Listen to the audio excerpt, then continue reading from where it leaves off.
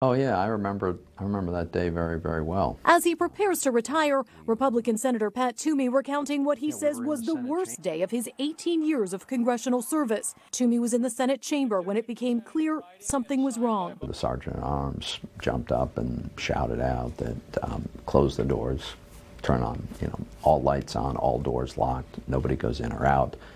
It's, activity suspended here, and realize, well, that's pretty serious. We've never seen that before. Senators were moved to a new location.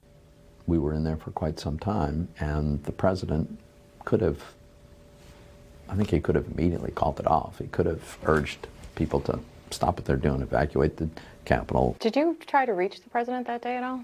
No. No, I was not communicating with the president by that point, I don't think. Certainly not very much. I don't know that I spoke with the president at all after the election. Were others around you trying to reach him? Yeah, and he was trying to reach others. I mean, you have to understand what was happening here. The president was very happy with what was happening, in my view, because he wanted to delay the certification of the election for a reason. Not because, not for its own sake, but because he thought that he still had a chance to persuade the legislatures of several states, including our state of Pennsylvania, to send a new slate of electors that would be all pro-Trump electors. And he was calling colleagues of mine, urging them to delay this any way you can. It's so outrageous what he did. You were watching those conversations take place? I stood next to one of my colleagues when he picked up the phone, and I heard him say, no, Mr. President, this is, and then he identified himself.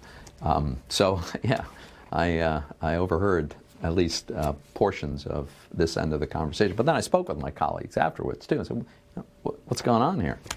It was very clear what was going on.